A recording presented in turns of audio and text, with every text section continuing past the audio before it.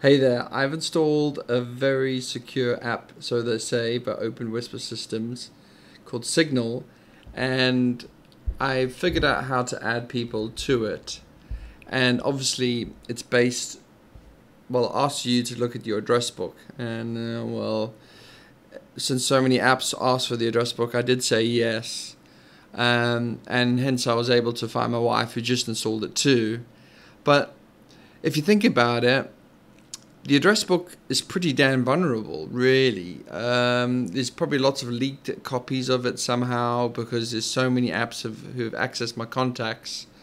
So if this is based on just who's in my address book, I thought it must suck a bit. I did find my fingerprint in in privacy fingerprint, and you could copy it, but then it really confused me. I mean, how do I verify my fingerprint with my wife?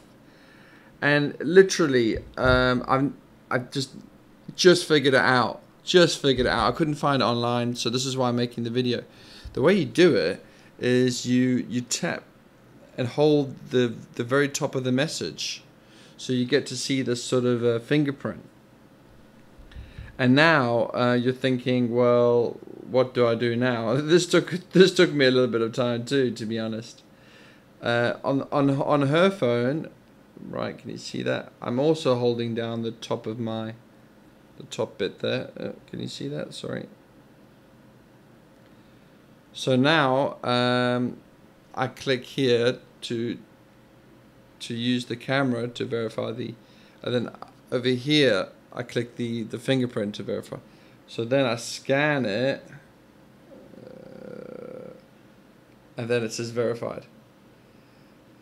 So yeah, not easy to do. Really not easy to do. I guess you have to be physically. I mean, I think this interaction sort of assumes you're physically next to each other. I mean, yeah, this verification is about being physically close to each other. The steps to verify the fingerprint when you're, like, I don't know, remote, don't seem clear to me.